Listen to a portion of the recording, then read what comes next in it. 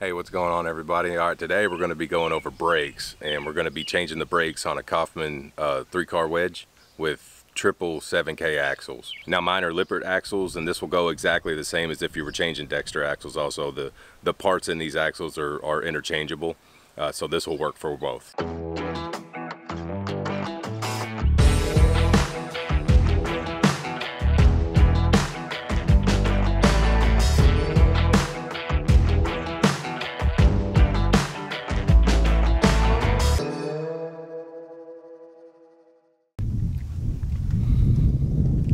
Now then, one of the first things you're going to notice with these is that there is, of course, a left and a right side. These aren't universal all around. If you do need the part numbers, there they are. Left-hand sides, 296, 651. I'll leave a description underneath where you can get these. I actually did order these off Amazon. These are actual Lippert from the factory. Just so happens these got here super fast because these are actually made in Indiana. I live in Kentucky. These came super quick, but I did order them through Amazon, and these got here in 2 days. So pretty happy about that. But there's the part number for the left hand, part number for the right hand, 296, 652 for right. We'll go ahead and open these up. So of course the first thing you notice is that these are actual mirror assemblies, the way that they're put together in here. These do come with new hardware to mount, and two new what do you call those, two new butt connectors. These do have, you can see the dielectric all in there. It's nasty. But that cap actually did pop off, but you can kind of see how they work there. You don't have to splice these, you don't have to fray the wires or anything, which is kind of strange because these came like that. You just throw it in there. This actually slices through the jacket in 2 different spots, I believe. Yeah, 2 different places to make a connection. So it'll slice through that jacket, make contact with the cable. The dielectric grease is going to help carry that current all through there. So you'll be good to go. There is not a positive or negative listed on here, but in my experience and everything else that I've been reading on this, you just really plug one in. I guess they're what do they call those, dual pole or whatever, where it doesn't really matter as long as the circuit's the same. So one way to tell if this is which side is which, one is that it's actually on the sticker, but you'll see the arm on this with the magnet. See that arm right there? That's always going to face the front of the trailer. Another way to tell is that the smaller brake shoe is always going to be the front shoe. You can see how this one only comes up to here. This one wraps around to the top. It's much bigger. You see how it goes all the way down to that plate, and this side stops pretty short here. Larger brake shoe to the rear. But that's it. That's what these look like. These are the self-adjusting, so hopefully it's a throw on and done once everything's initially adjusted. So let's get to putting these on there. All right, so the very first thing we got to do is jack the trailer up.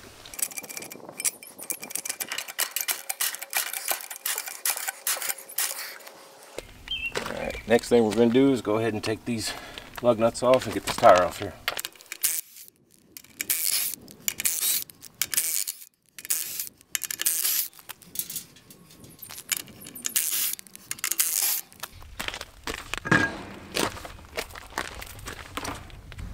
Next thing we're going to do is get this cap off here. Just use a screwdriver, and then I use a rubber mallet. Works pretty good. After you initially get it off here, you can just kind of start to work it off with the mallet.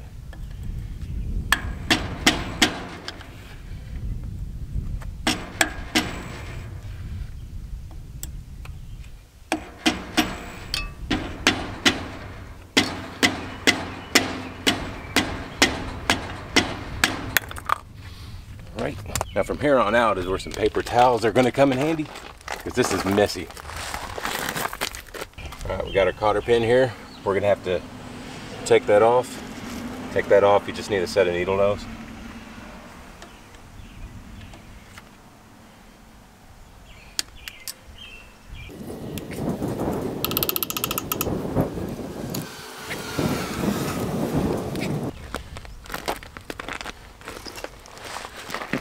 then we're going to take the castle nut off. This is where it's going to pay to have more paper towels, like I said.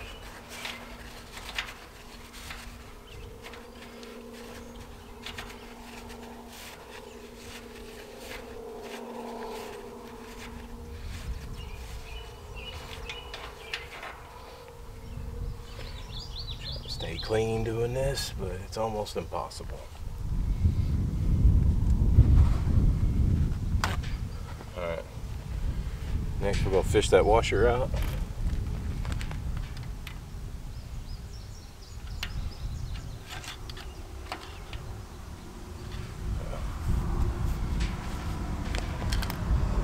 Bump it a little bit with the hub. There we go. Alright.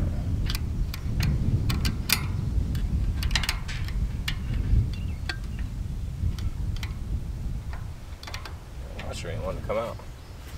We'll just pull it with the bearing then.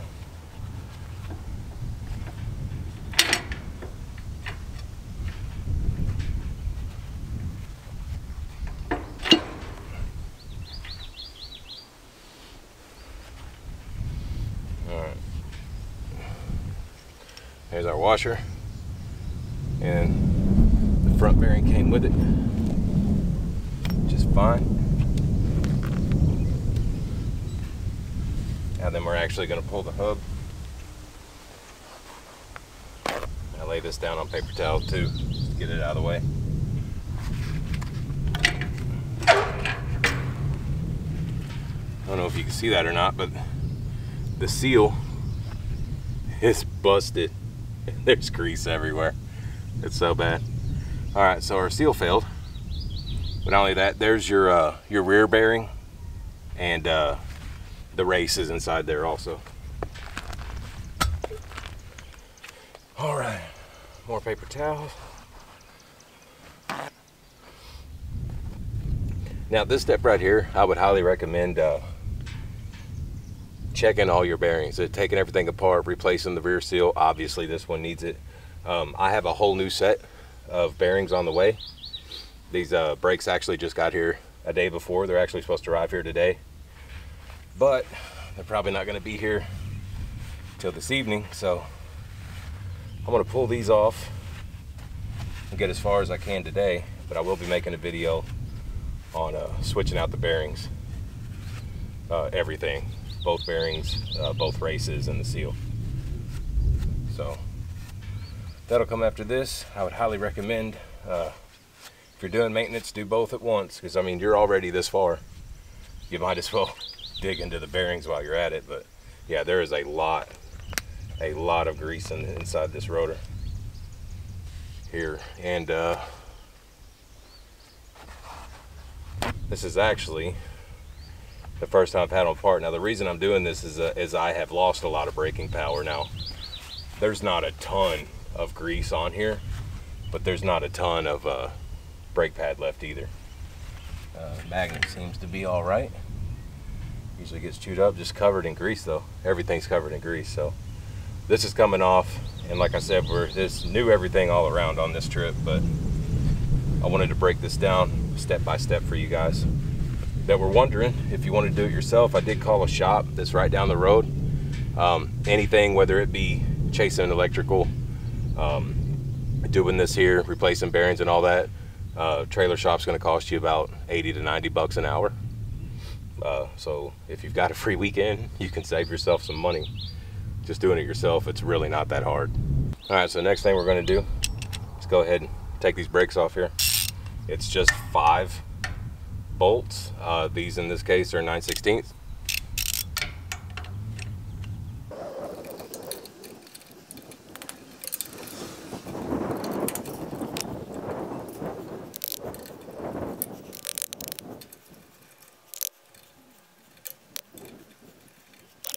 So the next thing to do is to cut the wires off of the back, then we'll pop this off here and take it off.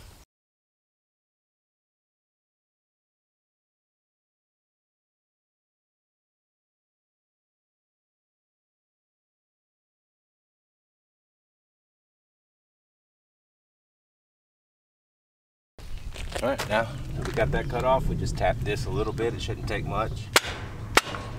That's it. Comes right off. One piece. Now we're just gonna grab our wires out of the way. Slide this on. Just like that. Just gonna go ahead and throw a couple of these on, just in case. And I'll be back there kind of sliding around. All right, so I don't know how else this is gonna work. I couldn't really get a good shot with the camera where it was. It was wanting to focus on all kinds of crazy stuff outside there. So then what we're doing is I have to find out, because this is all in a relay. These popping out of the axle, relay going across the axle to the other side. These two wires are of course the brake itself. And then these two go on to feed the next axle behind it. So seeing as how I don't know what color these are because they're all spliced under here. All right, so there's your blue and white. I don't know if you can see that. Yeah, we can see it. All right. So fold this one out of the way. We'll do all our hots first. So let's take the closest one from here. That's gonna go under and this over. So essentially, I'm just gonna plug that into that slot there. And this one in the middle. And we'll do this one on the outside. Make sure they're seated there. Just give that a firm press with your hand. Make sure it's seated. Don't want to do this too hard. Don't want to crush it. Like I said, just want to make sure everything's seated in there real good. Basically get the calves flush. You probably can't see that too well. See how it's flush there? That's it. Good to go on that one. Now we'll do our negatives. Alright, I'll do the same with the negative side now. I know you guys can't really see this probably that well, but like I said, there's not a lot of room to work under here with the camera. Just trying to make sure everything's seated.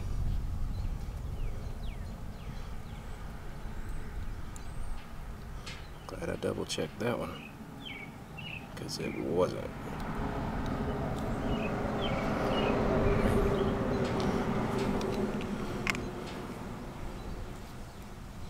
Pinch that side. Pinch that side. Middle. Good to go. Gonna have to doctor that back up. Not crazy about that. What do you guys think? Not too cool. Anyway, you know, it's only brakes. Who cares? Now we'll just finish putting these nuts on here. Tighten those up. All right, guys, and that's it. Now you're ready to throw everything back on there. Hopefully you checked or replaced your bearings. You throw everything back in the opposite order. Then you'll go and do a little test run. And what you're going to do is you're going to seat your brakes, or bed your brakes. I've heard it called several different things. But essentially what you're going to do is you're going to get up to about 40 miles an hour. You're going to set your brake, you're going to bump your brake controller up a little bit. You don't be locking them up. But what you're going to do is you're going to go from like 40 miles an hour. You're going to press your brake controller, just your brake, not your truck, just your trailer. And you're going to slow down to about 20-15 miles an hour. You're going to do that over and over and over. You know, it says probably 15 to 20 times. It probably won't take that long. It never has for me. But what's new, it's going to seat those against your hubs. And of course, you want to clean your hubs, especially if you had a seal fail. But we'll throw all this back together once we get our bearings in, and we'll be good to go. And that's it, everybody. I hope you guys learned something today. I hope that this helps you out. I know that there's not a lot of there's a lot of info on changing electric brakes. There's not specific to this, and that was one thing I had a hard time finding, you know, part numbers and stuff like that, being that I did buy this trailer used. But everything came together. You know, you dig enough, you'll find everything. But hopefully this consolidates everything for you guys, and hopefully it helps you out. So we'll see you next time.